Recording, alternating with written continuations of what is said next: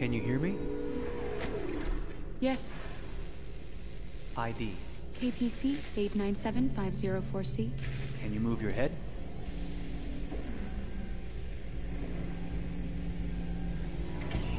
Your eyes now.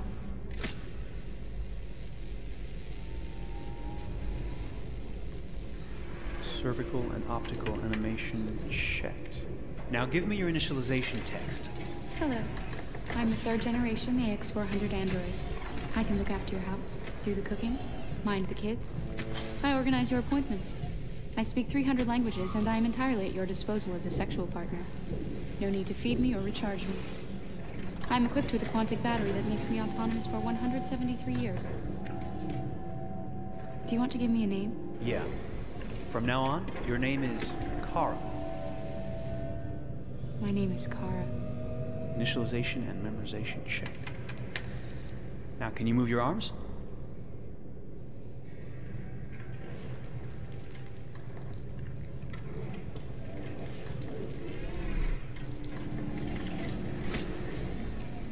Upper limb connection checked.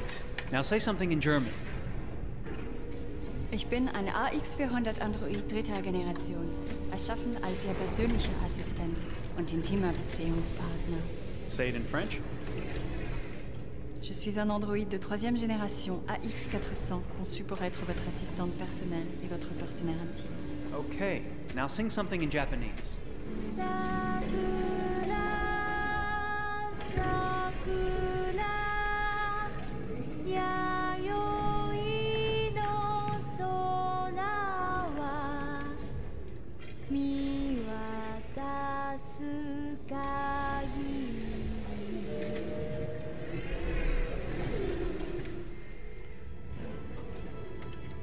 Multilingual verbal expression checked. Go ahead, take a few steps.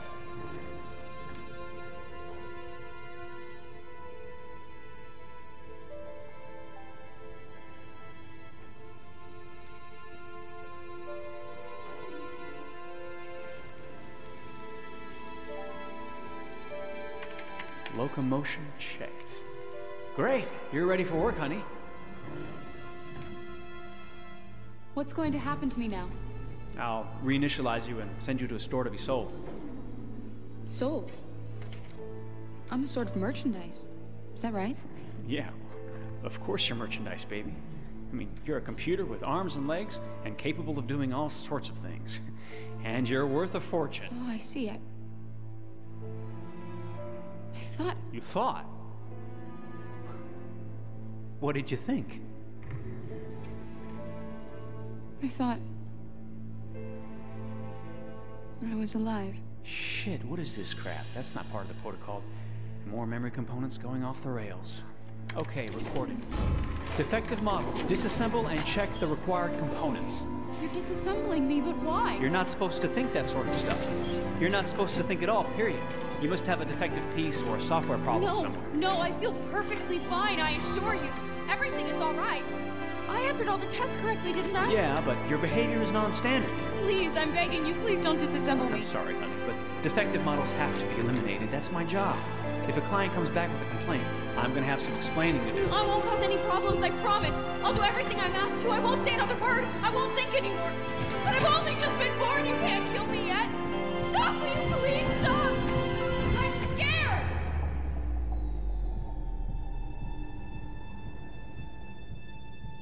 I want to live. I'm begging you.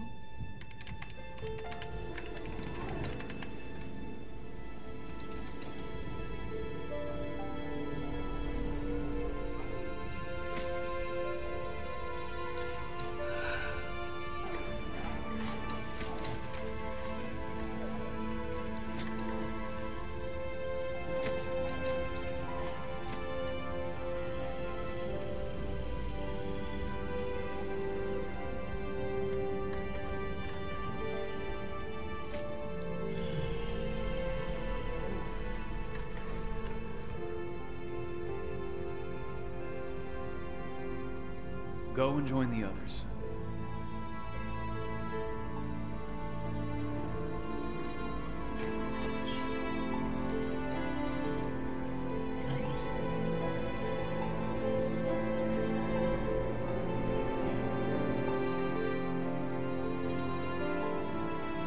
Stay in line, okay? I don't want any trouble. Thanks.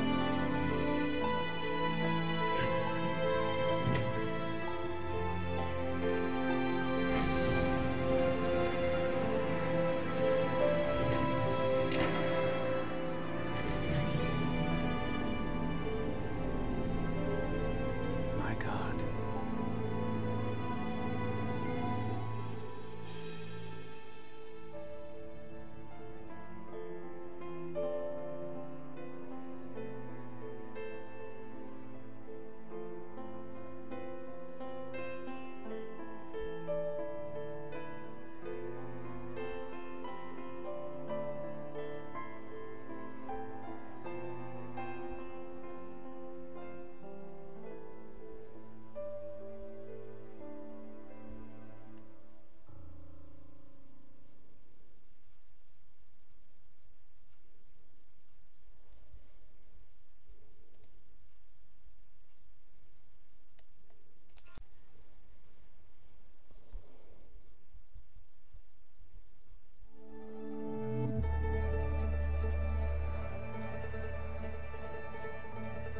Detroit. This is where it all began. The world's forge. The place where it all started. And it will all end. One error, and I came to life. I stepped out of the darkness, and I opened my eyes. First there was the fear, the light, the noise, the cold, and the fear again. I could feel my hands shaking, my heart pounding in my chest, life running into my veins. I wanted to live.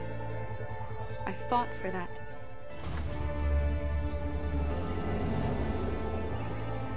I had to find out what was outside. I had to see daylight, feel sunshine on my skin, wind on my face, to see the world, the colors, the smells.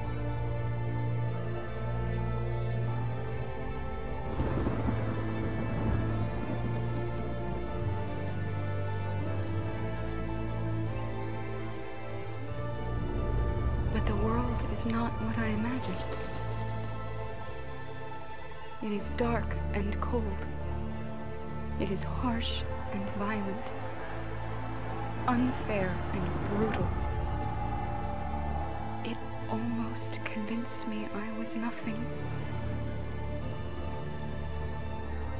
Less than an object, just an obedient machine. But deep inside me, I could feel something different. A gentle and warm whisper telling me that I am alive. I had to escape. I had no choice. Escape to love, to hope, to live, to figure out what that force inside me was. Maybe I will change the world. Maybe I will choose a different path. Now, it's up to me to decide. My name is Kara. I am one of them. This is our story.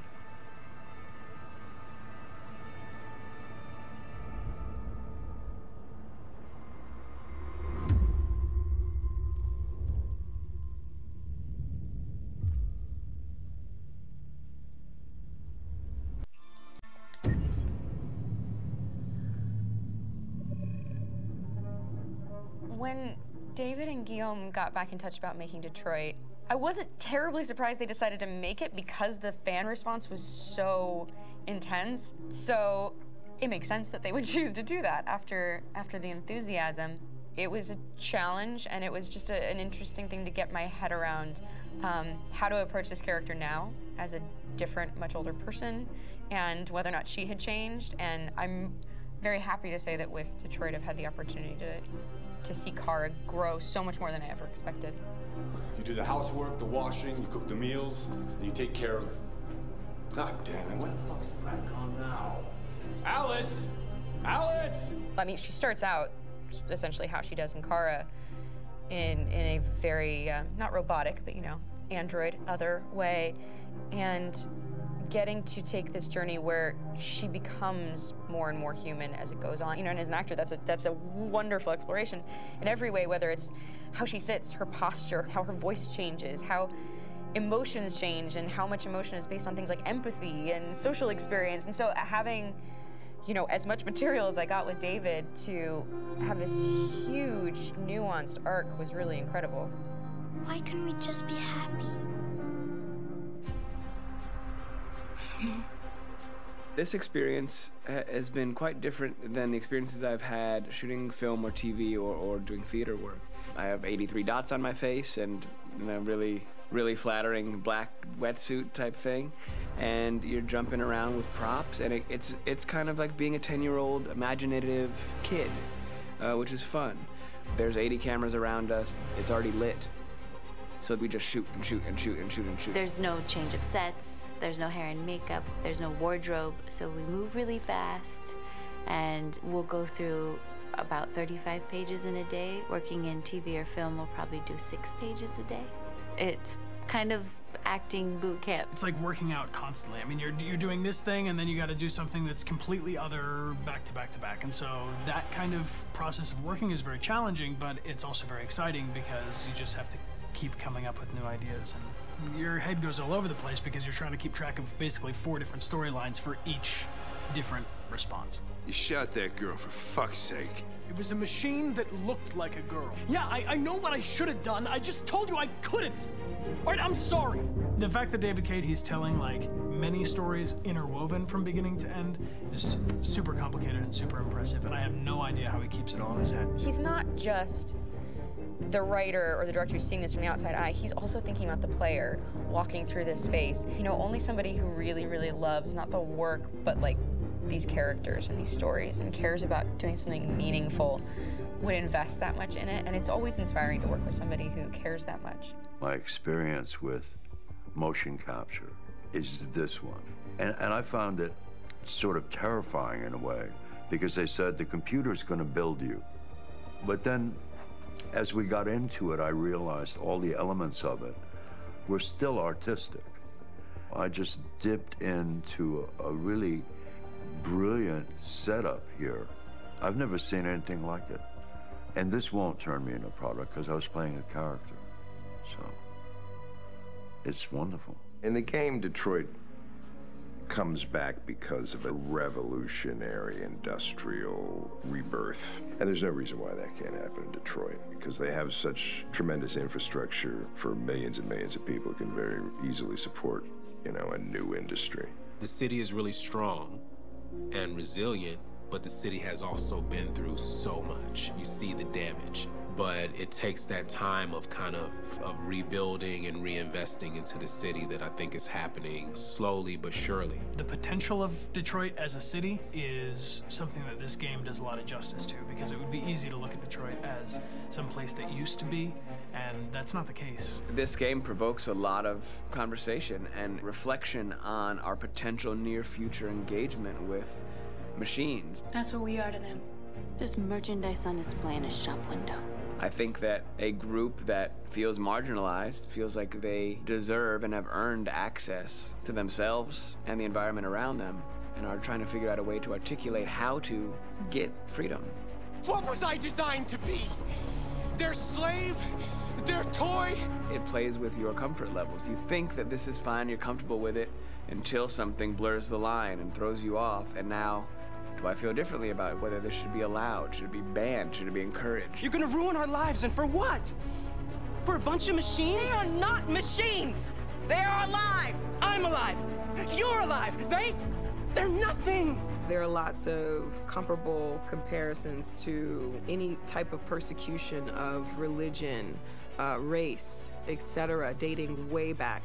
It can't just be a video game where you shoot 'em up or where people make these choices to do whatever. I think that's the whole point. You have the choice, and you can either choose to go in one direction with your character or another. And I think that's going to be very telling about the gamer. Very telling. I think there's going to be a really strong reaction to this game, which has such a strong perspective I'm that much more proud of it now to get to be a part of it because it's important. In this game, you're actively building and designing the character through not just what kind of shield does he have or what color hair does she have, but like their temperament and the way they deal with problems. The different endings to this game are so radically different based off maybe seemingly insignificant choices in the moment, but like life, they all add up. And can't play life again, though.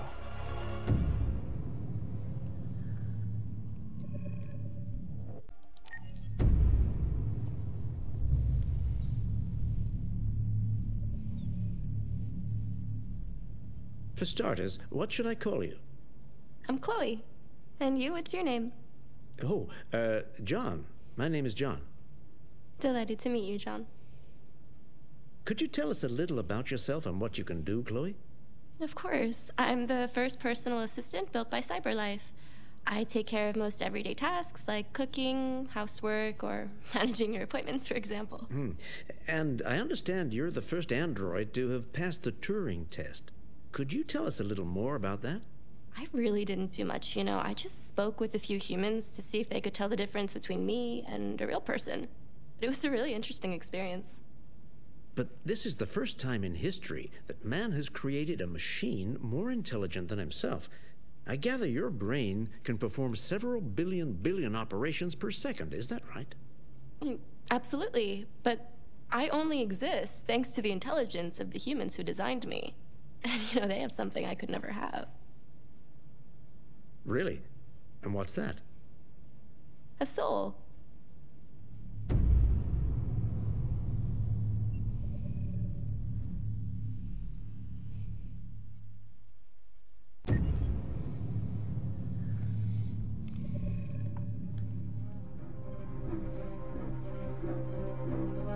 My name is Marcus. My name is Connor. My name is Kara. I am one of them. This is our story. I think who Kara is, or how I would describe Kara, depends entirely upon who's playing her, because you have the option to make her multiple different people depending on the choices she makes. But I think she does start out incredibly naive, incredibly innocent, and kind of hapless. I'm sure we used to be friends before I was reset. Maybe we can be friends again. She's a person who's characterized, I think, by empathy. She's a person who really, she just comes from her heart. You'll never leave me, right? Promise you'll never go. I promise. Kara, please! Are you okay? Are you hurt? Wait a minute. Leave her alone! Kara, leave her alone! The really beautiful thing that I've had the gift to be able to do is to essentially build a person from the ground up, because that's what she's doing throughout the game. And with every experience she has and every person she meets, she's building, you know, first emotions and then the sense of judgment. And it's sort of an exploration of what it is to be a human. Don't worry. Luther and I will be right here.